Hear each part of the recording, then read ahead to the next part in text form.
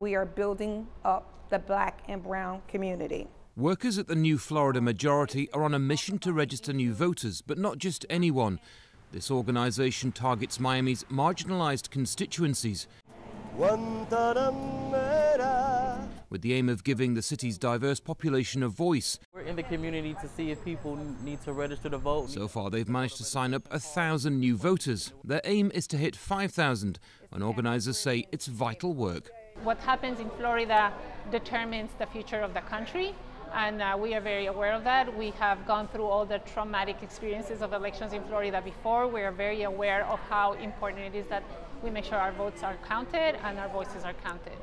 Miami has large Black and Hispanic communities that are steadily growing, influencing and changing the political landscape.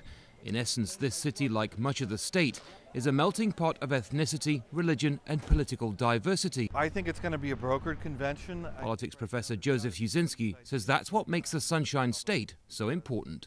You have sort of a microcosm of the entire country right here. And Florida's been a battleground state in the last several presidential elections, particularly if you look at 2000. So how Florida goes, the rest of the country goes. So that's Miami, but just to show you how truly diverse this state is, we've traveled 1,000 kilometers north into a different time zone to the Florida Panhandle, a place the locals refer to as the Redneck Riviera. The seaside city of Pensacola couldn't be more different from Miami. It's solidly Republican, part of the Bible Belt, and according to local businessman Collier Merrill, unlikely to change anytime soon. You know, when you look at the Panhandle, what you're looking at is a very conservative. We're 10 minutes away from Alabama. Georgia's just to the north of us, but it's a very conservative voter. Half of them have military roots and a very religious voter. Those in Pensacola and the Panhandle of Florida may place greater faith in the Republican Party.